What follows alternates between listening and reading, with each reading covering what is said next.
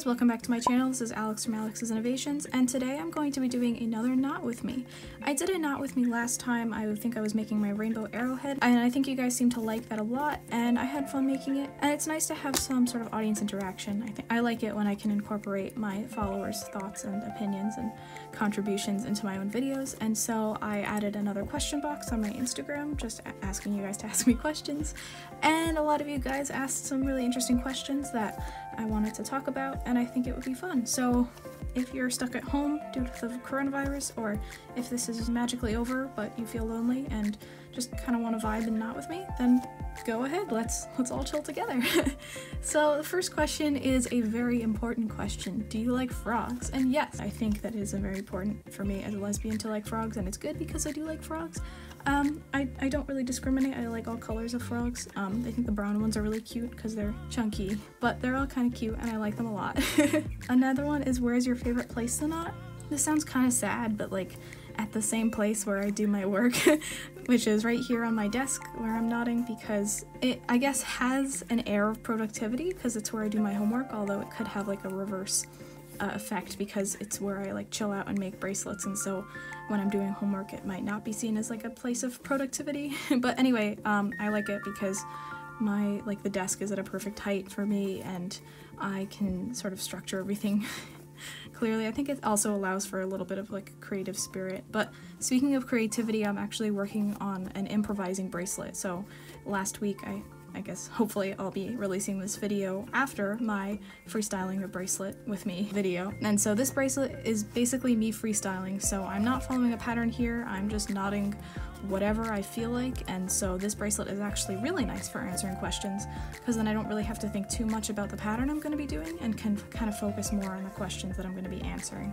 So if you're wondering what the heck is going on here, well, now you know. The next question is, what is your favorite song or artist? My music taste changes a lot, but currently I'm listening to Imagine Dragons, Billie Eilish, Lorde, Ed Sheeran a little bit, AJR.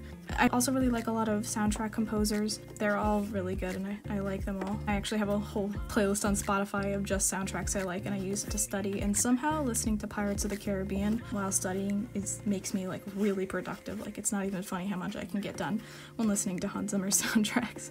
So I guess I have a kind of diverse music taste. How many bracelets do you make a week?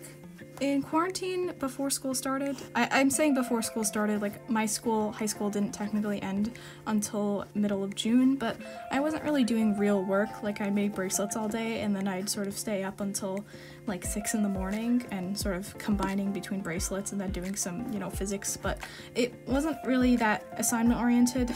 The only really assignments I had were studying for AP exams, which weren't really like assignment oriented. I guess I could kind of study at my own pace. No one really knew how to set up a learning plan, and so that was kind of hard. Then I would make not a lot, but for me it feels like a lot because I was knotting a very long time, but obviously bracelets take a while. That's a very obvious statement. I don't know, rough estimate, maybe like 4 or 5 bracelets a week, maybe 6 when I wasn't studying, but now I'm a full-time college student, and so I'm making a lot less a week, maybe like 1 or 2. Like first month or 6 weeks or so I wasn't really making any, and then I started picking up a little bit because I realized like I had to make tutorials, and my Zoom classes were kind of boring because I need something to keep my hands busy, so I think it was a good idea to pick them back up again. Who was your favorite Harry Potter character? I really like Hermione. She's very smart and I kind of aspire to be her. I think she's very charismatic. I like the scene where she punches Draco in the face. That's one of the highlights, I think, of the series. I also like Emma Watson, the actress who plays her. She's very smart. She really uses her platform to do good things. And I really respect her and also the character. How long did it take for your business to take off? It took a really, really long time. I started my business on eBay in June of 2016. I got maybe 5 sales during the 2 years I was doing it. I didn't really actively start marketing until 2017. I think I started my Instagram in July of 2017 or so. But even with that, I made about 5 sales, and I go into why eBay isn't that great of a platform in my Etsy crash course video, because that is another discussion, but it is very important if you're thinking thinking about selling on eBay or on Etsy. But after I switched to Etsy in October of 2018, so a little more than 2 years. I sold, first month I made like $3 in profit. 1 month I think I made negative amount in profit. And when you say like take off, quote unquote, that's sort of subjective. I mean, one person might say that like a sale a week is like really good and that's a really good spot. Others might say like 100 sales a week, and I'm not near that. I'm not nearly near that at all. Really, I guess from the time I would consider like starting my business to when it actually like took off, I would say, I don't want to discourage you, but it was like a good 2.5 years probably. Things are probably easier now because social media is just more optimized for selling stuff than it was 4 years ago. So that's probably a better idea. Also, if you just post consistently, stay engaged with your followers, those are both really good strategies for sort of growing your business. Another question is, how's your day been? It's been okay. It's Monday. I just had fall break. Fall break was kind of exhausting for personal reasons. I won't really go into it. This week I have 3 midterms that I kind of procrastinated studying on, but last night I got really into my business midterm because I felt inspired because spring semester classes are coming up soon, like registration for them, and so I need to know whether or not I'm going to take another class for my hopeful entrepreneurship minor, so I was inspired to study for my business midterm. So yeah, other than that, today I had a chemistry class at 10, so I woke up at like 9:45 as one does, and then I took the class, and then I worked more on studying for my business midterm, and then I had a chemical engineering class, and then I set up and filmed the freestyling a bracelet video, which is like, I guess, still in progress because I'm going to use this footage for the Not With Me in that bracelet video.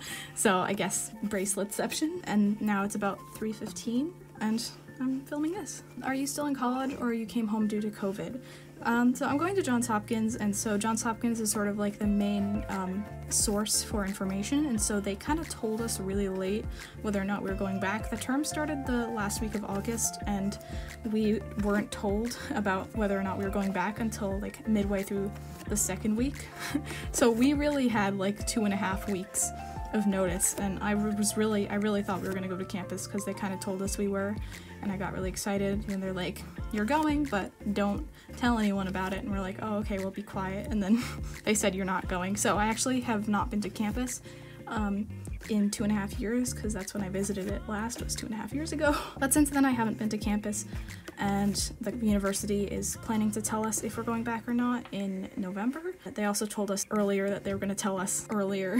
It's really confusing. For the fall semester, they told us that they were going to tell us in like May, and then June, and then July, and then finally August. And so they have promised us a decision by Thanksgiving. Today is the end of October, but I don't know if they're going to tell us like as promised or if they're going to make us wait. But no, right now I'm home. Another question is, if you could time travel, would you go into the future or the past? It seems like not a great answer, but I feel like I would go to the 1990s. First of all, the Cold War ended, which I think would be really cool, because you could all party with your friends about like not fear of like imminent nuclear death, but also because it was when technology was taking off and before all the negative effects sort of started. Like, I kind of grew up with technology, but also my family was kind of restrictive on technology, and I think it really started taking off like a couple years. So I think it would be cool to grow up in that era where you were kind of finding out about technology when you were like a teen.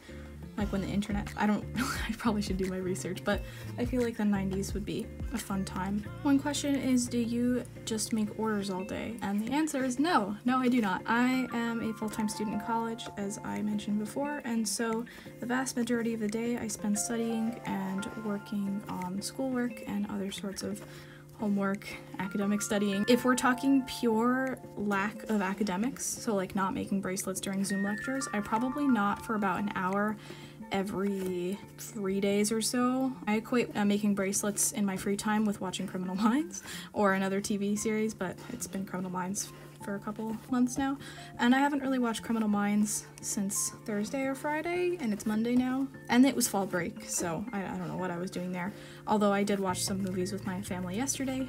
But yeah, I don't really have that much time. I usually pack orders in like a really rushed manner. Like you'd think, oh, packing orders, putting stuff into a mailer doesn't take very long. It takes me like at least an hour when I'm packing orders because I want to do everything just right. I take time to write notes to all of my buyers because I'm so grateful for their business and I want them to know that. So that sort of takes me a really long time. Someone asked, what did you start on? YouTube, Bracelet Book, Instagram, or Etsy? eBay I started in June 2016, and then I started my Instagram July 2017, around there. And so that was to like start to promote that. And then I started my Etsy in October of 2018. And then I think I started my TikTok in December of 2019. What else? Bracelet Book I don't remember the exact date, but it was like a year and a half ago, so that would place it before the TikTok, which makes sense, but after everything else. So yeah, that timeline does make sense. So I think in order it was eBay, Instagram, get rid of eBay, and then get Etsy, Bracelet Book, and then TikTok.